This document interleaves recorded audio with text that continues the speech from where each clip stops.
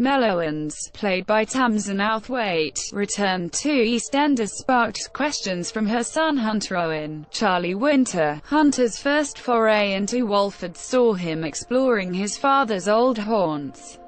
However, Steve Martin Kemp died just before Hunter was born, leaving him with a whole host of questions about his father, what he was like, and how exactly he died. Upon his first appearance in the show, it became apparent that Hunter had been told Steve was a nice man, before being told about his true colors. Steve originally appeared in EastEnders in 1998 as a successful pub and nightclub owner.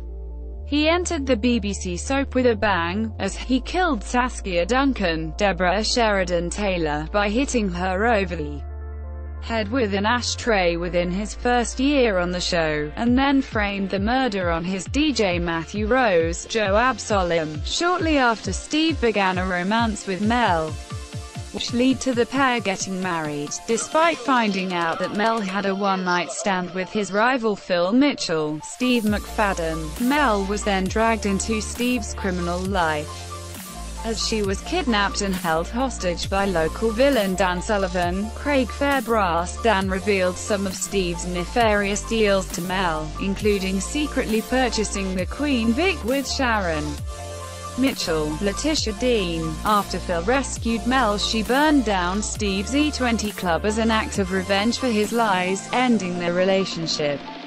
Once the volatile couple got back together in 2002, Steve and Phil's rivalry escalated.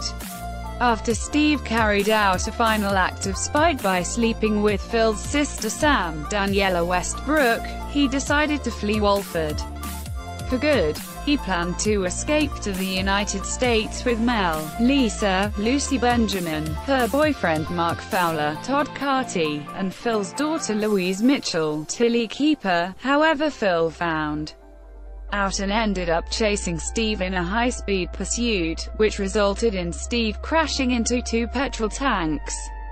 Phil quickly saved Louise and ran back to help Steve, but hesitated at the last second. The car exploded and burst into flames, killing Steve. During Steve's funeral, Melanie received some flowers from Dan and Matthew, with a note which read, "Dear Steve, rot in hell," with Hunter looking for answers about why his father was killed. Will he find out that Phil was the cause of Steve's death? Could this spark a new feud between the Mitchells and the Owens? EastEnders continues tonight at 8 p.m. on BBC One.